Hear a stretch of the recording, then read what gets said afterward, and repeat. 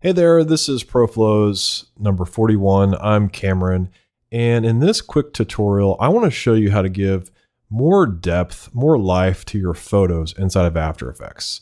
So here you can see I have a photo called road.jpg, and it's just a quick keyframing of the position where we're moving from top to bottom, and just giving the photo a little bit of motion, but we can make this much more interesting without using position keyframes, and let me show you how to do that. So I'm going to turn off the keyframes here for position, go ahead and close that up. I'm going to go in here, I'm going to create a new solid, and I'm going to make it 100% white, and we're going to call this layer 1. And I'm going to go ahead and hit T for transparency, turn down the opacity, just so I can see through here. And I'm going to select my pen tool, and I'm just going to very quickly create a very rough mask around my foreground layer here, which is my road here in the foreground. And something like that. Hit F, and I'm going to feather it. Oh, maybe somewhere in here. Hit T for transparency and turn it back up. And just make sure that I've got my road pretty much covered here. Nothing, doesn't have to be perfect. Cool. I'm going to create another new solid, and this one I'm going to make a little more on the gray side, somewhere right, maybe right here, and we will call this layer 2.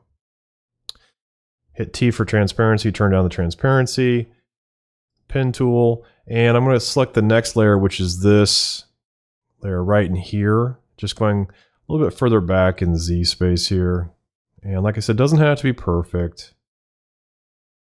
And it's going to overlap behind the white solid, so I'll just bring the mask down here, hit F for feather, bring it up to 58, T for transparency, bring back the transparency so I can see it, and make sure my layer is covered here. Just like that. I'm going to bring it down behind my white solid. So there we go. I'm going to create another new solid. We'll call this layer 3. And we're going to make it a little more gray. Maybe right there. Okay.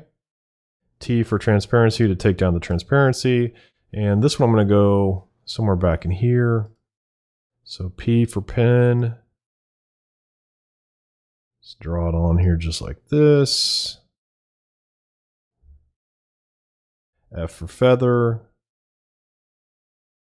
Like so. T for transparency. Bring up the transparency. Make sure it's covered up as well.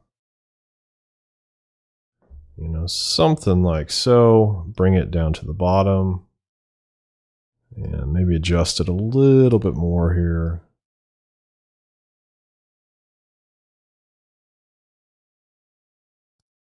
Okay, so let's do one more layer, and we'll go layer, new solid, and we're going to make this one black.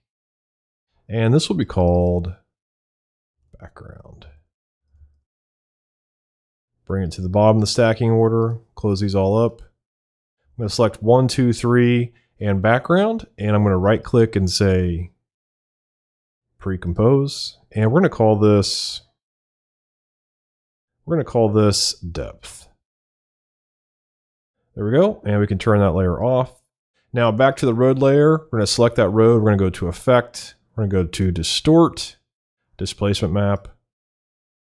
We're going to change the Displacement Map layer to Depth, and we're going to change red to luminance, green to luminance, and then we're going to set a keyframe here, and we're going to change this vertical displacement to something like 36. And let's expand, let's actually stretch this map to fit. There we go. Go to the end of our timeline, and we're going to change it to -25. And let's preview this and see how it looks. And that's how you create some displacement mapping, parallaxing inside of After Effects.